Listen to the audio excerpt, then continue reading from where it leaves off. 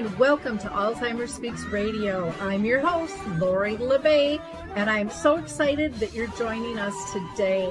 We are going to have a fascinating conversation as usual as we learn from people all around the world at all ages and stages of life. Stay tuned as we shift our dementia care from crisis to comfort. Here we go. What you think about,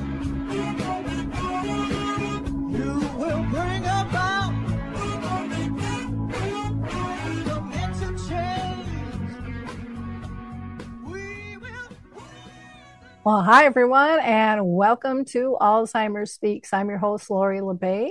And I don't know if you know this, but June is Alzheimer's and Brain Health Awareness as well.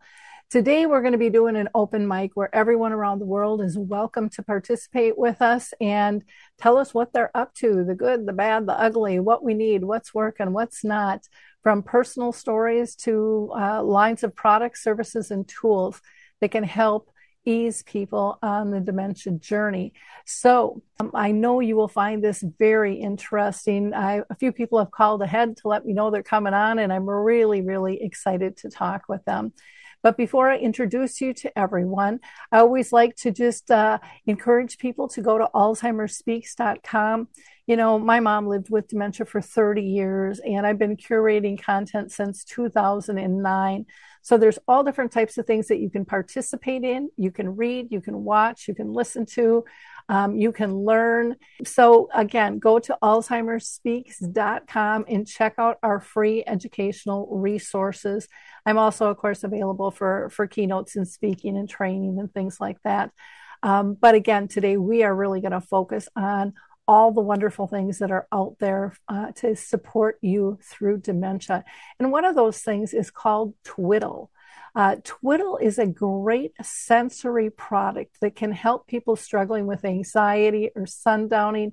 They also have a product called AdaptWrap, which can help both care partners as well as those living with dementia when dressing starts to become an obstacle. So go to the number 4 and then twiddlesplural.com, 4twiddles.com to learn more about their sensory products as well as the AdaptWrap. And then, of course, I always want to mention Dementia Map, which is our global resource directory. There are tons of free resources there. We have over 150 categories listed. People can search. And we have not bought lists. We are growing this word of mouth because we want people listed there.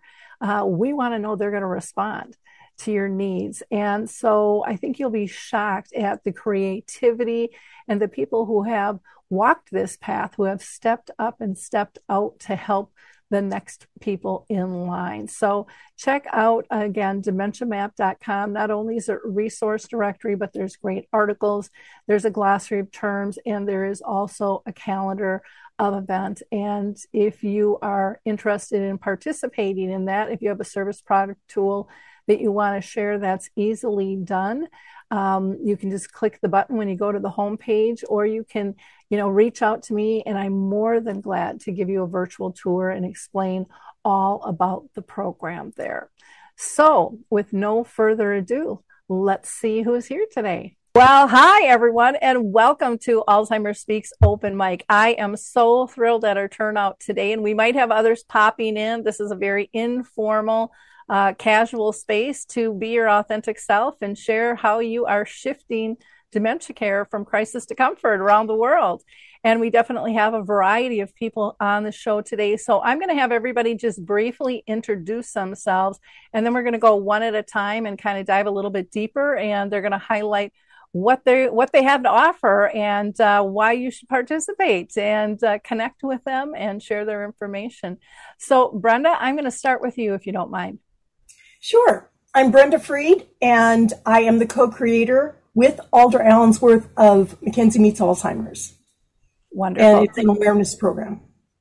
Thank you. Amy? I'm Amy House. I'm the creator and host of the podcast Think Dementia, and also director of memory care for Silvercrest Properties, and some volunteer things that I'm sure Lorrie will bring up. Yep, yeah, just a few. Yeah. Amy and I have worked together a lot for the Roseville Alzheimer's AD group, which is doing fascinating work. And Sue, do you want to unmute yourself and tell us a little bit about you? My name is Sue Ryan. I'm the founder of the Caregiver's Journey, walking people through their entire caregiving journey from when it's on the horizon through moving forward after it's ended. And my partner is Nancy Treaster. So Nancy, why don't you go next? As Sue said, we are partnered up on the Caregiver's Journey. We're focused specifically on caregivers caring for people with dementia. Okay, thank you. And Morgan? Hi, I'm Morgan Vance. I am the Director of Strategic Initiatives and Advancement for the Pat Summitt Foundation, a nonprofit that is working specifically in the Alzheimer's disease space. Thank you. And Lorrie? Oh, good morning. Hi, I'm Lorrie Beattie, and I work with Wendy Hall for Dementia Doulas International. Thank you. And Wendy? Hi, I'm Wendy Hall, founder, managing director of Dementia Doulas International, and work with Lorrie here in Australia. Yeah, well, we are thrilled that you're with us. I know it's like 3 a.m. over there, for us here in the U.S. For me, it's only 1 o'clock in the afternoon. So I was so appreciative when you said, hey, I'll stay up. I want to be part of this. So thank you for participating today. I'm going to go, Wendy, to you and Lorrie first, because if you guys want to roll off and go to bed, we understand that. And I know our audience will too. They all know how important sleep is when it comes to caregiving and living with dementia. So Wendy, why don't you tell us a little bit more about the Dementia Doulas International? Yeah, so thank you so much for having us on, I was going to say this morning. So Dementia Doulas International started officially 5 years ago after 10 years in the making. I have a clinical background. I had a lot of frustrations in the clinical setting, working with people with dementia as far as how much the system, I guess, was letting them down in so many ways, and families were not coming along for the ride.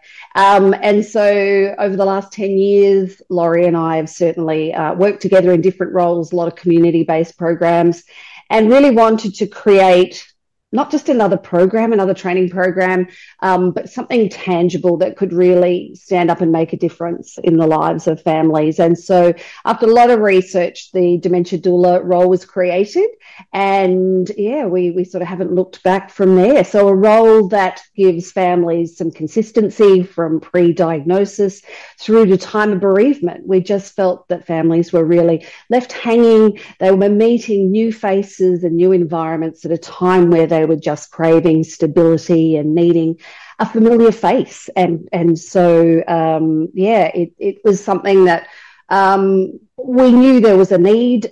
We just really wanted to make a difference in that space and ultimately ensure that families were still there as a united front at end of life for people with dementia. And we still, I think, strongly believe that and see that people with dementia are still dying alone, surrounded by a lot of people.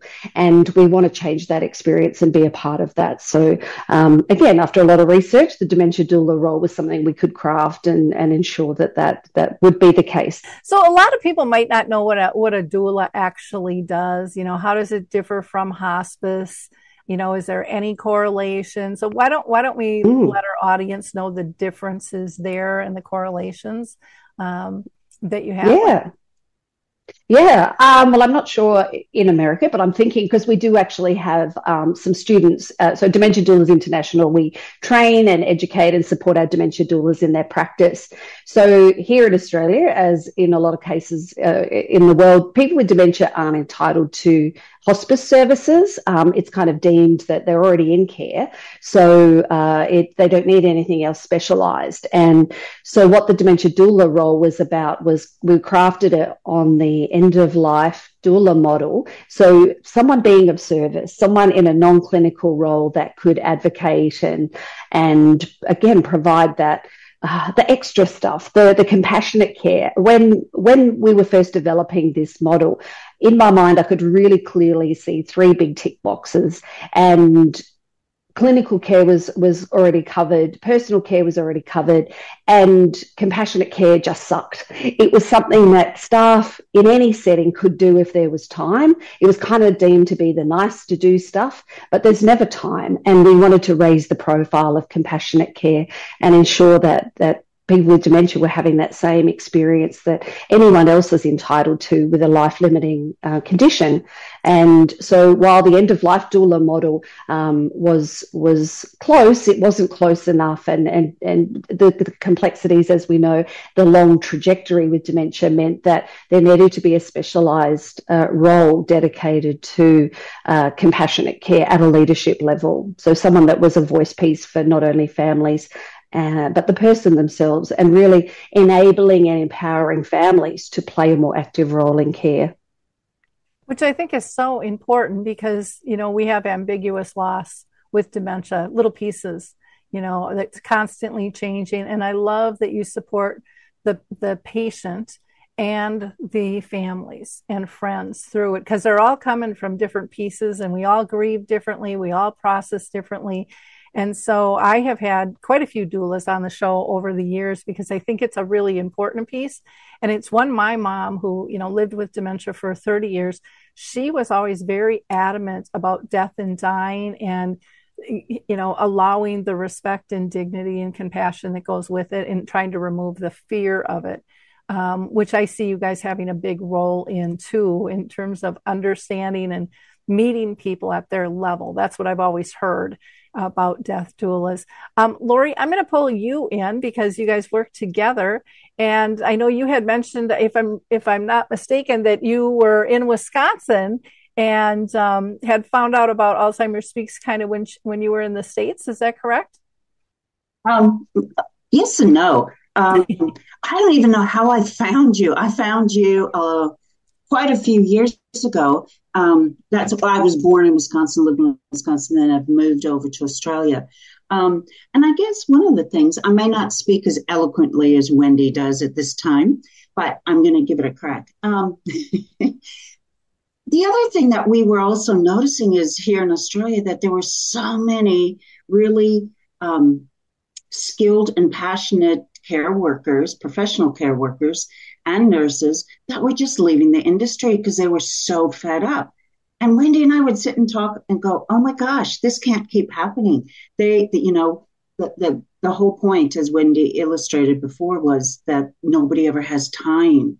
And they wanted to have the time. They wanted to sit with, people living with dementia and their family members, because family members, especially like in care, would come in and really look distraught because they couldn't find ways to connect with their family member, or just coming in day after day and not seeing a lot of changes.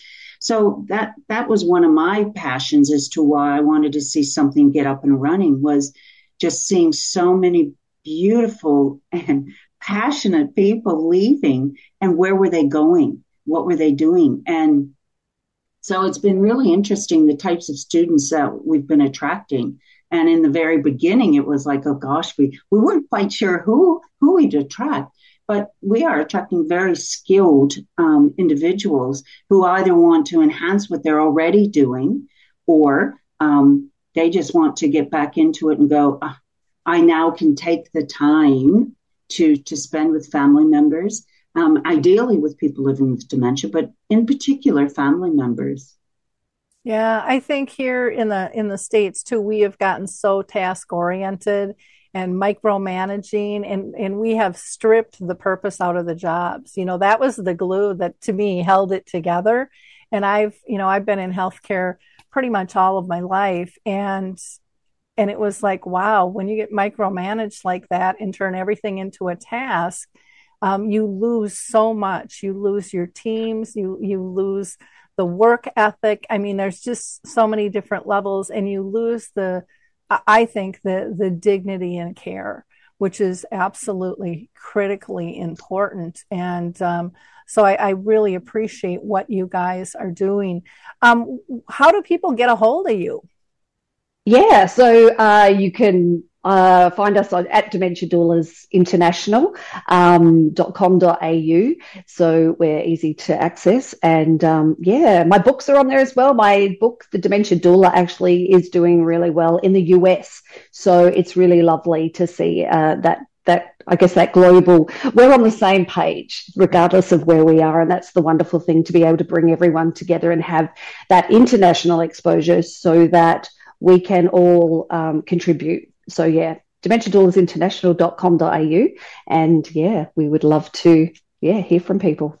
If anyone here is not on Dementia Map, I would really encourage you, becoming a member. There's, we have free and we've got paid things, and we don't care how you come in. Our goal is to connect people to services, products, and tools, and to be able to raise awareness, not only through the resource directory, but through articles you can write. There's ways to advertise. There's an events calendar. There's all different types of things in terms of trying to reduce the cost, reduce the struggle of how do you connect with people and how do they find you in a safe fashion. So I'll just give that a plug because, again, that's been a dream of mine for 40 years. And, I'm so thankful to Dave Wiedrick when he and I partnered up during COVID to pull that together. But it's just critically important for us to work together and to share the knowledge as we're learning even today of what is happening. I always ask our audience to be a giver of hope. Like, click, and share. It costs you no money. It takes little time, but you can have a big impact on someone's life by sharing practical, authentic, compassionate, everyday services, products, and tools. And not everybody needs the same things. We all need different things at different times, and that's perfectly okay. Anything else that you wanted to add before I go on to our next person? Lorrie, I'll go back to you. Well, actually, I was just thinking of this something. I'm going to say it was about 4 years ago. I was back in Minneapolis because my brother, my oldest brother, was dying, and he had vascular dementia. And I would be contacting Wendy in the middle of the night going, oh my gosh, I can't believe what's happening here, because, just little things in the hospital setting. And I'm like, they're asking him questions that he clearly does not understand, but the way that they were asking the questions was what they would traditionally ask any patient in the hospital. And I said, there's a big disconnect here. And then I take some of the beautiful staff aside, and I couldn't help myself, but again, trying to help educate a wee bit about dementia and about what might be happening to him and what I could see was happening to him. And I remember, saying to me, gosh, I don't understand why is this happening? Why aren't, I just assumed a lot of things. And I guess I find out a lot of stuff just by my personal experiences, whether I'm in an emergency room setting or where I find myself, and I'm just observing what's occurring with the care that people living with dementia are having or getting, at least. And that was one instance in the U.S., but I see it all over here at different times. Well, and that is so important. That's one of the things, again, I love by these conversations, like Norm's McNamara and his Purple Angel, project, just a simple graphic with a globe and an angel that people all around the world are using. Costs no money, takes no time. But what I love about it gets people asking, what is that? And now it's their idea to have this conversation. It's not being forced on them, and they're intrigued by it, and they're intrigued how it works. And all of those things are critical. Or, Gary LeBlanc, who started the hospital wristband program, going in and educating people in the hospital of, just adding that symbol so people know if they're getting a blood draw or whatever it is. Oh, you know what? I probably shouldn't give this person their discharge information. I need somebody else in the room with them, simple things that are just overlooked all the time and makes such a huge, huge difference. Well, Wendy, anything else that you wanted to add? No, I think we've covered it well and truly. Just thank you for having us. Well, great. And if you ladies want to go crawl in bed because it's 3 a.m. over there, feel free, but you're more than welcome to stay with us as well. So thank you. Thank you for your time. Thank you for the work that you're doing and bringing this, global effort to the world. It's a beautiful thing. If people have not experienced death in a positive way and really want to, you need to hook up with a doula, have a conversation. It's life changing. You know, none of us are getting out of here alive, so we might as well learn how to deal with this and heal during the process. And that's really, really important. So thank you. I'm going to go next to Brenda. Brenda, why don't you tell us what the heck you are up to these days in your organization? Thanks so much for having me. As I mentioned earlier, I am a co-creator of Mackenzie Meets Alzheimer's Awareness Program and Mackenzie Meets Alzheimer's Disease Picture Book, along with Alder Allensworth. And the Mackenzie Meets Alzheimer's Awareness Program is a video, digital, multicultural program. It is available on our website, MackenzieMeetsAlzheimers.com, and it consists of 5 videos. What is Alzheimer's disease? Mild stage Alzheimer's disease, moderate stage Alzheimer's disease, severe stage Alzheimer's disease, and coping with Alzheimer's disease for the responsible adult with children. We are targeting the sandwich generation, those who are raising children or have children in the home 18 and under, as well as caring for a loved one with Alzheimer's or any type of dementia. And in the videos about the stages, we talk about, we offer information about each stage and tips for talking to children and incorporating them into the care. And also we give activities to do. So we like to say that we are a package of videos that are concise, yet comprehensive, and can serve families from diagnosis through the severe stage as a basis of what's going to happen. The videos are quite short because they're meant for children and everyone's short attention span at this time. Ain't that the truth? Yeah. So they can be watched, you know, one by one. The videos for the children range, the longest one is 11 minutes, and they range from 6 to 11 minutes. The one for adults is 26 minutes because it incorporates everything, telling adults how to talk to children and giving lots of examples. And basically, it's an overall view of what's in the other videos. It comes with a quick reference guide because we didn't want people to have to take notes. We wanted them to just be able to watch the videos. And even though they're intended for children, they're informational for adults as well. So the quick reference guide just outlines the major points in each video. So people can have that at their fingertips. It also comes with a song, the Mackenzie Meets Alzheimer's Disease song. And it is, the song is used for, the lyrics of the song are the text for our picture book. Mackenzie Meets Alzheimer's Disease Picture Book comes with a download of the song. And I just, wanted to give you an overall view of those are our initiatives. And recently I contributed a chapter to the Caregiver's Advocate, a complete guide to support and resources. It's a book that's going to be coming out in July. My chapter is The Alzheimer's Conversation, Why and How to Include Children. And I just feel very passionate about this because of the increase in the prevalence of the disease, Alzheimer's or any type of dementia.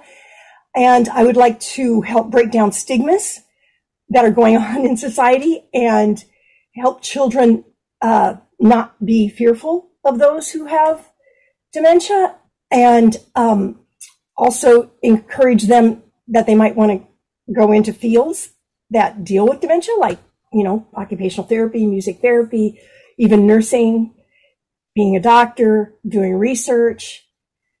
So I am just trying to educate the next generation and help families interact, have successful interactions with their loved one, create positive memories. That's huge in our world. We try to help people find joy together and to, understand each other so that, I think it was Lorrie mentioned the word dignity, and we are all about improving the quality of life for all the family members as well as the person who has the disease.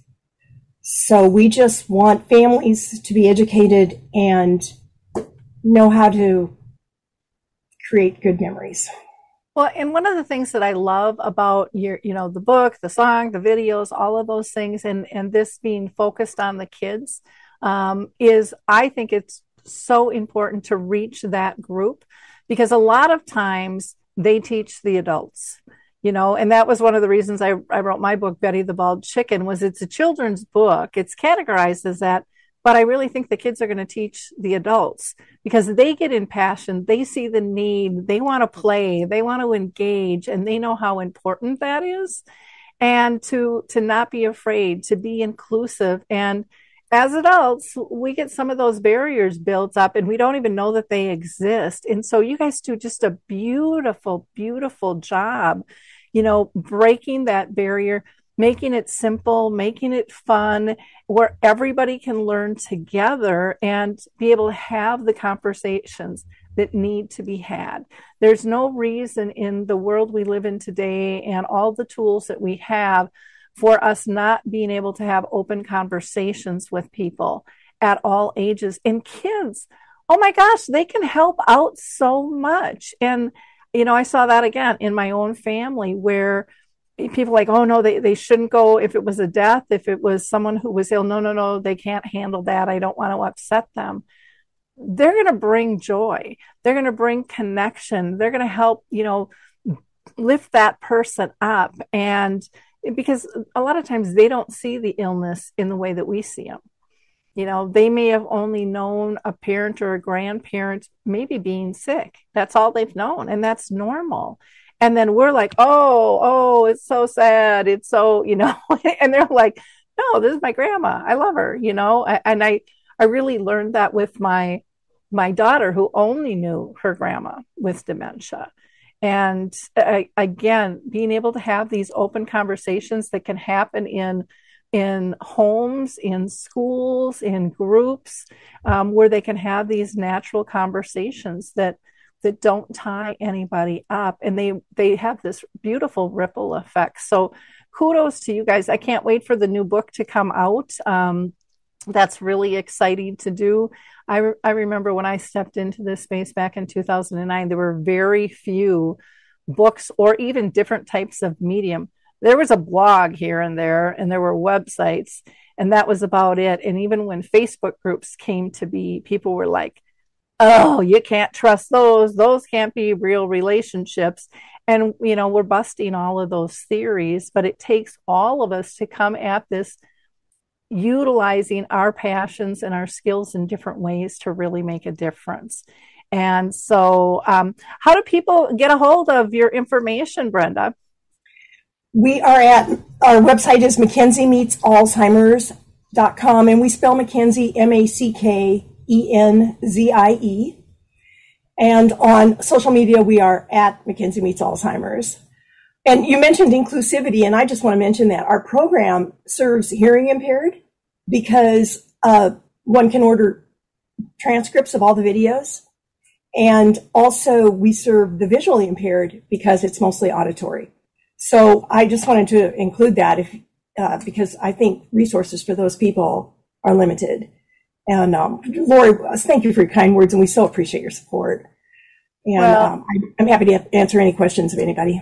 Yeah, well, you guys are doing fantastic work. I think I'm going to go to the next person, but if you can stay with us, a lot of times we'll have an open discussion towards the end and things. Sure. So I'm going to go up to Morgan next, and want to hear more about Pat Summitt Foundation. Heard a lot about it, when she was first diagnosed and things, and give us an update what all you guys are doing. Yes. So for those who aren't familiar with women's basketball, Pat Summitt was a legendary women's basketball coach at the University of Tennessee, and she really built the program. She was very influential in college athletics and women's basketball, and really advancing the game. And she was also an Olympian. That we always focus on her 8 national championships, and we forget that she was also an Olympian and an Olympic coach. So she was just an incredible woman, and was diagnosed with early onset dementia in 2011. She passed away 5 years later, but just as soon after she was diagnosed, she started the Pat Summitt Foundation. She made it her mission to make a difference in this disease. And so we continue her mission to this day, to advance research and to provide support for patients and caregivers, and then to promote education and awareness. And over the last, I'd say about 2.5, 3 years, we were having a lot of conversations with caregivers and getting a lot of feedback from different individuals. And we just started noticing that they had a lot of similar questions about, my loved one got a diagnosis, we were drinking from a fire hose, and now we feel like we're behind the 8 ball. We have just started hearing about POAs and conservatorships, and we didn't know that we needed those. We didn't know their importance. Now we have no idea how do we do this?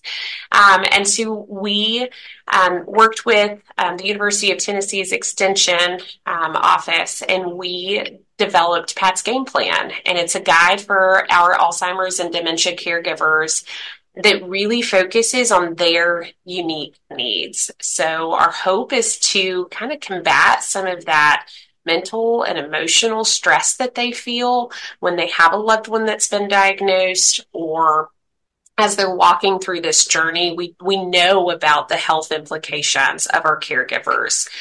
We know the real life toll this takes on them, on their own health, again, their mental and emotional health and their well-being. Their financial health, can really be impacted. And so we just felt like if we can get them these tools and make them readily available and easily accessible, make them free of charge, utilize the incredible connections that we have. We're really fortunate. Pat was treated at the Mayo Clinic by a world-renowned physician. If we can bring those connections in and make them more readily accessible to those who are battling this disease, we want to do that. We want to help make a difference. And so we just launched that this past Friday, and we are just so incredibly just pleased with the comments, the feedback that we're getting, that this really was a tool that our caregivers needed.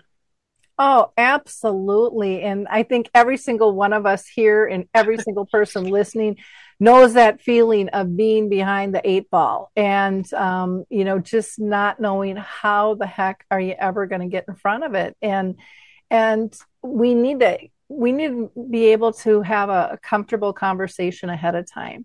We have to be able to remove that fear. And what I love is, you talked about hearing from your people, you actually listened. And so often I think organizations get in their mind that we know it all and we're just going to push out what we know because we know best. If we're a medical model, academic model, or whatever, and that on the grounds, in the trenches, kind of gets trampled over. And to me, I see there's a huge shift in the industry now of, we better listen to this voice. And if we, because everyone's worried about the money and, from families covering expenses to, our government budgets and things of how are we going to handle this? We have to educate them. And apparently what we're offering is not working.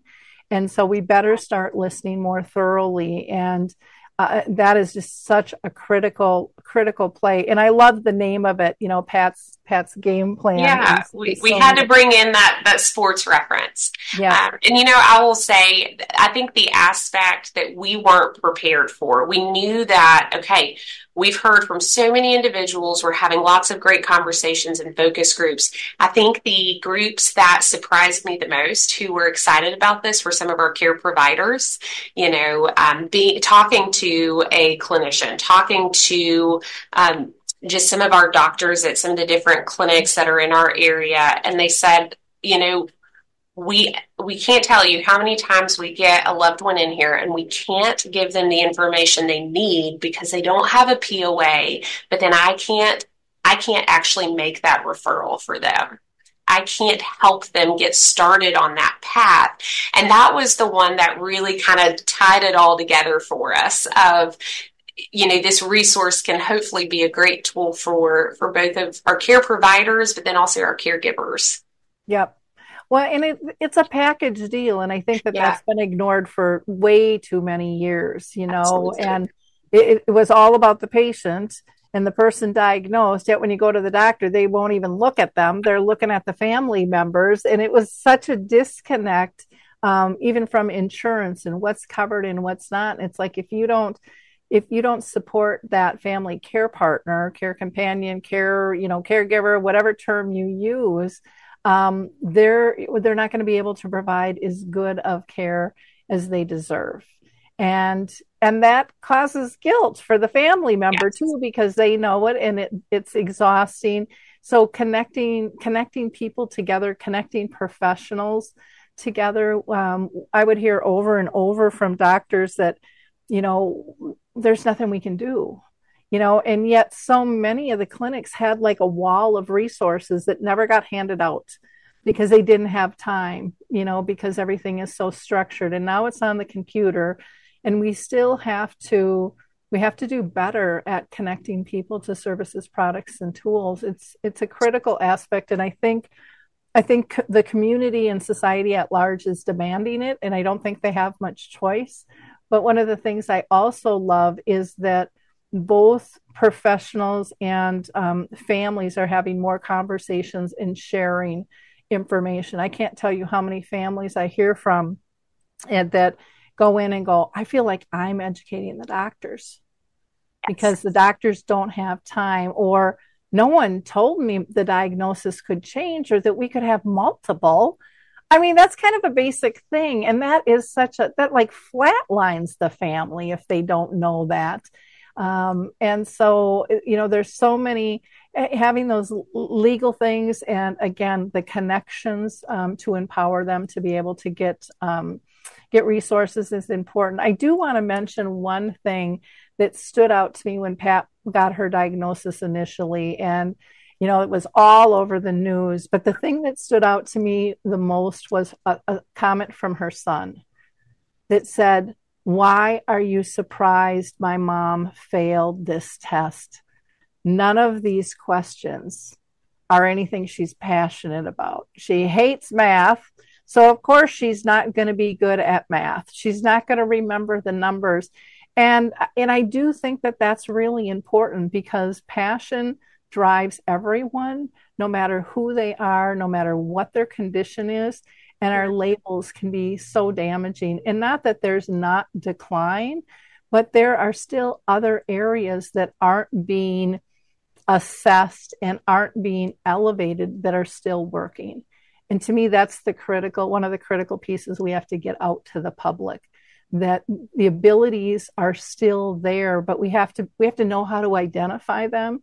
We have to know that we should identify them because we're always told, well, what's different, and we're looking for the decline. We're not talking about what's maintained or how we can maintain it and how we can appreciate it and how we can find joy. And without that, that's a pretty depressing route. And then we wonder why we have caregiver burnout and people that want to commit suicide, and all of those things get wrapped together. So listening to people is critically important, and understanding that emotions, we can't hide them anymore. We have to let people feel what they're feeling and support them through it so that they can move on through those things. And again, for a long, long time, I know myself is like, well, I can't show that I'm frustrated. I can't show that I'm exhausted. I'm supposed to be able to handle this. What will people think? And you do all that, and then you're exhausted, and then you just crack, and there's no hiding it. But then when you get into that position, you found there was no help either. And that's one of the cool things that's changing is people are, when we have conversations like we're having today, they are learning of all the different variables that are out there to help. So, Morgan, how do people get a hold of you and your organization? Yeah, they can visit patsummitt.org, and Summitt is with 2 M's and 2 T's. For the game plan, they can visit patsgameplan.org.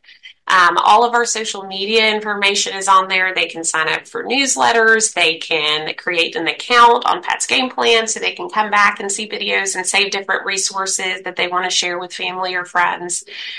So we are, like I said, all over social media and things. So we're pretty easy to find as long as you spell Summitt right. Wonderful. Well, thank you for participating today. I am going to go on to Amy. Amy, why don't you tell us what you are up to? You're up to a lot of different things, girl. I can't even keep track of you.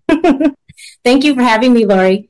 Well, I started a podcast called Think Dementia about a year ago, and it's been really exciting. We're in 18 different countries and territories, and I called it Think Dementia because I've been witness to so much love and caring as everybody goes through this dementia journey as a director of memory care and also working in home care. I've just seen families go through so many things, and loving a person is just not enough. You wish it could be, right? We wouldn't have any dementia in the world. So I thought, well, we really have to be more aware of what's happening and why they're doing the things they're doing so that we can meet them where they're at. So we have to think dementia. And it's a podcast that takes listener questions that are very practical questions. So it may be about troubleshooting overnight incontinence. It might be how to talk to your loved one about moving to a memory care. So many questions that I will just break down and help everybody try to think dementia. And it's the best part of my job as a director of memory care too, is really figuring people out and figuring out what works for them and just meeting them where they are and becoming friends with all these people living with dementia and learning little tricks on how I can help everywhere with families. Families too are going through so much. And I just think that being educated about dementia is the most powerful thing you can do. Oh, I agree. And I think you have so much knowledge because you have so much experience through your work and your personal life, your volunteerism. I mean, it's just, and you, Amy, you really listen to people, and you take that to heart, and you look for resources, outside yourself as well. And you're so willing to share. And again, those are key things that I think every person who's shown up today is all about. They're stepping in, they're stepping up, and they're stepping out into the world to say it doesn't have to be this hard. It shouldn't be this hard. And we have to break things down so it's simple to digest and process and implement.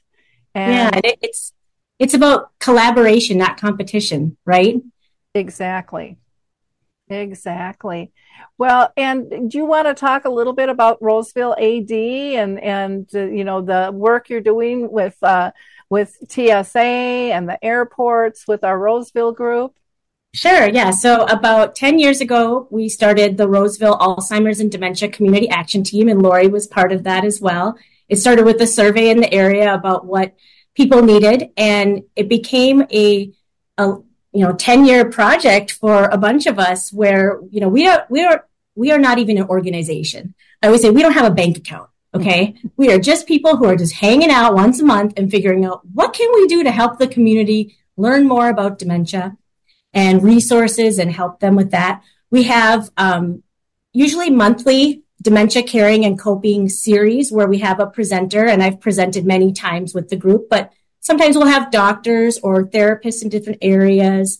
I just did one on the power of a dementia support group with Roseville City Hall. And that was really good because a lot of people think it's a real sad place and they don't know what to expect. And you just don't know what you don't know until you go and start hearing from other people. And it's just really helpful and empowering, I think, to help others.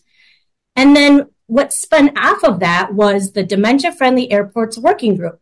And that was 5 years ago, and another big project that Lorrie helped us start. And what we finally have accomplished now, we have quite a few airports. There's probably 30 airports that are getting involved more and more with our Dementia Friendly Airports Working Group. We meet every other month and talk about different initiatives that are going on. And here in Minnesota, there were some really big ones that we have accomplished. Sarah Barcel is our leader, and she is a force to be reckoned with. And she got the TSA to do a brief, like a news brief with their whole group about not separating a person living with dementia from their care partner. And that got put into law. And so that is just like a really big accomplishment of the group. We also just did a training. I was one of the trainers for the Minneapolis-St. Paul International Airport on dementia basics. We had 80 to 90 people there, and they just loved the training and information they got. And I'm going back again in October to present again. Yeah, it's pretty amazing what's been accomplished. I know on the site, and we'll put all these links and everybody's links in the show notes and stuff. But I know Teepa Snow was part of doing some training videos for that. I actually have those even on my site under dementia friendly communities, and I have stuff with the travel companions, out there, because a lot of people don't even know that exists. And it's just absolutely incredible. And their website isn't anything fancy, but boy, it's loaded with great resources and information, in terms of how to maneuver travel, things to think about, from noise and lighting to getting through TSA or even booking your flights, with layovers and all kinds of stuff, packing and stuff. So thank you for all you do. Amy, do you want to throw us a website or two out that people can visit to get information on you? Sure, yeah. I think Dementia is think-dementia.com, and you can find that podcast wherever you get your podcast. I hope you can listen, because it is something that is just really practical information. It's less scientific. It's really hands-on. Hey, what can I do about this? And I love just seeing if we can come up with a few answers for caregivers to try, and just seeing them feel a little bit more empowered every time they try something new out and realize this doesn't have to be so difficult. It's going to be hard, but we can try to make it a little smoother. And you have a website itself too, other than just going to the podcast. What is that? Yeah, that is www.think-dementia.com. Okay, wonderful. And I will also add in the link to Roseville AD in the show notes. And I still think, and I talked to quite a few people around the world and in the country here, I still think Roseville in Minnesota is the only city that has offered space for a dementia-friendly community to post their information. And I mean, we battled that. We were told it'll never work, and we're like, yeah, it will work, because it's really a statement page that gets updated monthly, but it just keeps growing with resources. And even the city manager has, and the fire, the police, school district, library has all talked about how it's impacted them being able to serve. And that's also, that group launched the Dementia Friendly Library initiative as well, which is now international. So there's lots of cool things when we gather together. It's amazing what we can do. Collaboration. Exactly. Well, Sue and Nancy, I want to pull you two in. Sue, I'm going to let you go first, if you don't mind. Thank you so much, Lorrie. My heart is so filled with all of the things that so many different people are bringing toward this community. The growth and the breadth of support that there is just really does fill my heart. My first caregiving journey began over 40 years ago, before the internet, before anybody talked about diagnoses, before anybody shared. And not surprisingly, it was pretty brutal. I say it felt like I was on an emotional roller coaster, often blindfolded. And I've been on a variety of caregiving roles over those past 40 years, including my grandmother, my dad, and my husband. And they led me to choosing to give back to others, to answer questions that I wish I had known, to talk about things I wish I had understood. I didn't know what to know, to questions to ask. I didn't know what it was. I didn't know. I didn't know where to go. So I created the Caregiver's Journey to walk people through their entire caregiving journey, from when they see it on the horizon, or when it just all of a sudden begins with a diagnosis, to understanding themselves in a meaningful way. We each deal with stress differently. So how do we deal with our caregiving journey so we're not trying to live someone else's journey? We're living ours the best we can. And then during that journey, that messy middle of the journey, what does that look like on a day in and day out basis? What are the things we go through? And then I talk about the grace of grief. We wouldn't have an emotion if it wasn't for us. And a lot of people don't, they take on what grief means to them based on how it's been modeled by someone else instead of learning it. So it's learning to understand the emotion of grief for you. And then as you navigate it, recognizing in the last phase, which is moving forward, we're not meant to stay stuck in grief. So I created that as a foundation. And as one of the people who I've known for many years, my dear friend and former neighbor and former coworker, Nancy Treaster, and I were talking last year. She's going through the journey herself and was talking about some of her frustrations and was thinking about putting together a blog post. And I said, well, one of the things I'd like to create is a podcast. Why? And she has got so much experience. I said, why don't we partner together? So we've now become partners on the caregiver's journey. And while I was already, as Brenda is, contributing to the Caregiver's Advocate book, which comes out, my chapter is based on something that was pivotal in my caregiving journey called Massive Acceptance and Radical Presence, something I didn't have in the beginning that changed the whole trajectory of my life.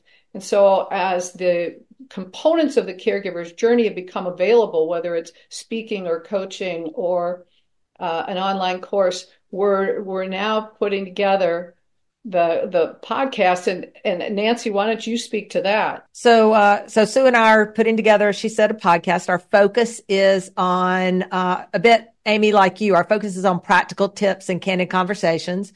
And that's because during my caregiving journey, I have my husband's 9 years into frontal temporal dementia, and my father-in-law, who I also am the caregiver for, is about 5 years into Alzheimer's.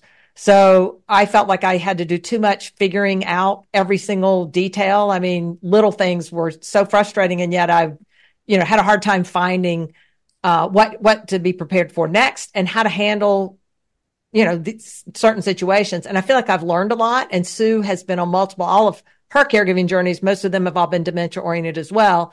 So we decided to join forces and really try to be focused on practical tips and candid conversations. How do we help people understand how to communicate better with their care receiver, how to deal with incontinence, how to bathe, and also to make sure they have fewer surprises. So what's coming next, so that they're not only prepared to handle today, but they understand what the next step is, so that they're prepared and looking for, I got this, right? I'm comfortable. I know this is coming next. And so I know how to handle that too. So we have some pretty big ideas. Our goal is to launch the beginning of August, and you will see more from the caregiver's journey. In addition to what Sue already does, she's got a lot, a book, etc., an online course. But you'll see podcasts, blogs, much broader social media presence, etc. Oh, fantastic! Well, Sue and I go back a ways, and it's just been fun to watch your journey and what you've done. And, you were absolutely so gracious with your husband and sharing his story, and just always so heartfelt. And you've always seen big pictures. I remember, when you'd say, especially during COVID, how you were writing the staff letters, basically little love letters of thank you, because you knew they weren't being appreciated, and how that strengthened them as individuals feeling purposeful, because everybody at every level needs to feel purposeful. I remember the picture that you sent out. I'm going to get teary-eyed, and it was your husband, and he had a card that just said, I love you, because you couldn't see him during part of that period. But they worked so hard, to keep those connections going. And in so many places, that is not in existence, or it's been lost because we have really chased passionate people out of the arena, because we've cut that off at the knees and said, no, it's the task, blah, blah, blah, blah, blah, blah, blah. And we've just overmanaged, and we have to get back to understanding the heart. People always ask me, with my mom, for example, how some people don't believe she lived 30 years with dementia. That's impossible. And part of that's impossible is, no, I can't deal with it for 30 years. That's what most of them are really thinking. But I think she lived that long because she felt connected. It was the last 3 years that were really tough with her.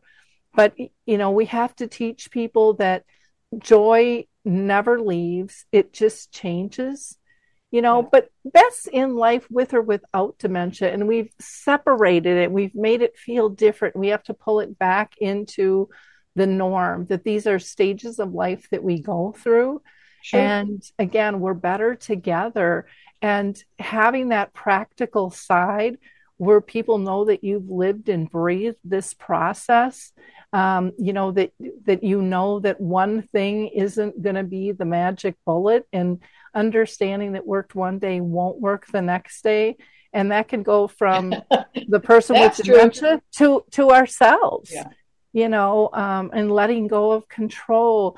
Those are all things we've all heard, but we don't know how to implement them, especially when we're in crisis mode. It just gets lost. And so, I love, what you guys are pulling together, because again, you've been there, you've done that, you understand it, and you're open to, learning from your people as well. So I think everybody on here is open to listening to what do people need, what are their true stories, and letting them be their authentic selves. And to me, that is so important, because we're never going to get the support people need if we don't create an environment that allows them to be their authentic self and tell us, however that is, if it's busting down crying, if it's anger, if it's whatever, what do they need? What are they feeling?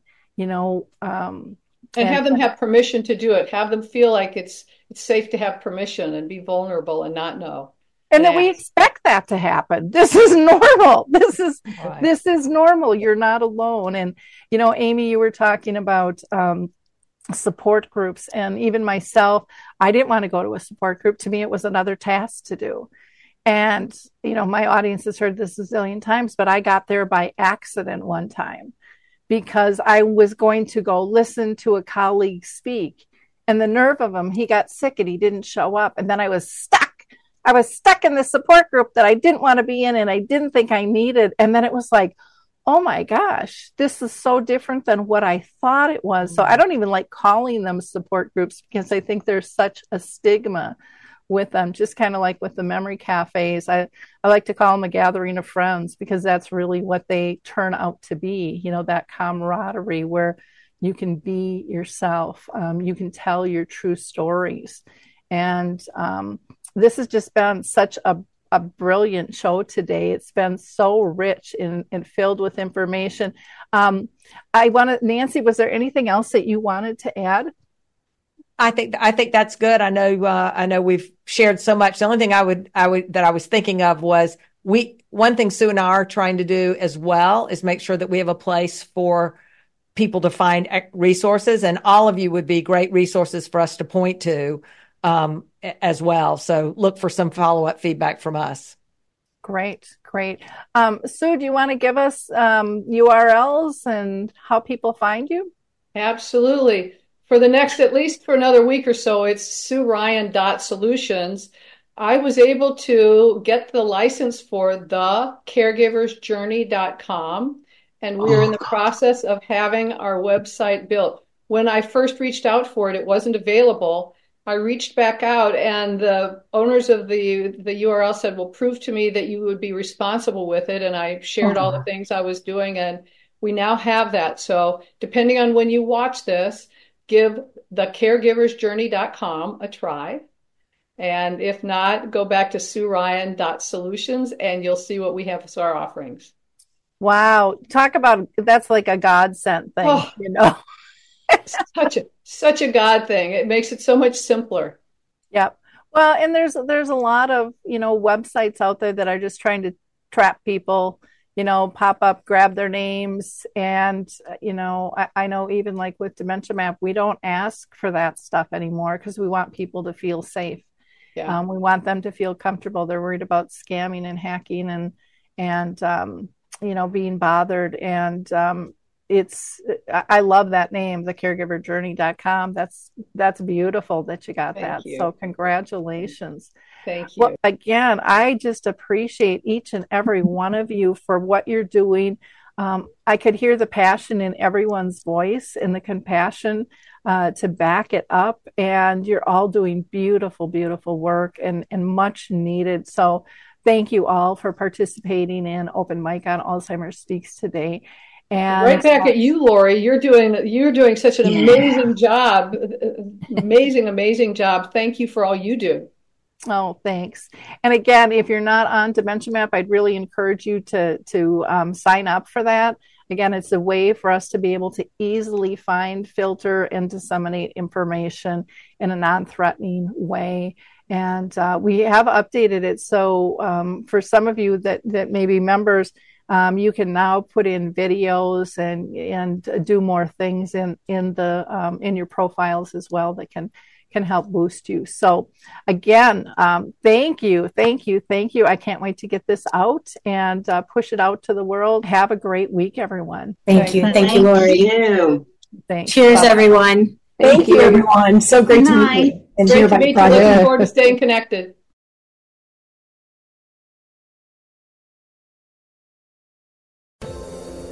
Hi, everyone. This is Meredith from the Senior Fitness with Meredith podcast, where I discuss all things for seniors. From fitness, your health and wellness journeys, how to be all over strong and beyond. I also have my mini podcast called Motivation with Meredith. It's a great, quick motivational pick-me-up for your days. Join me, listen now, search for Senior Fitness with Meredith on your favorite podcast platform.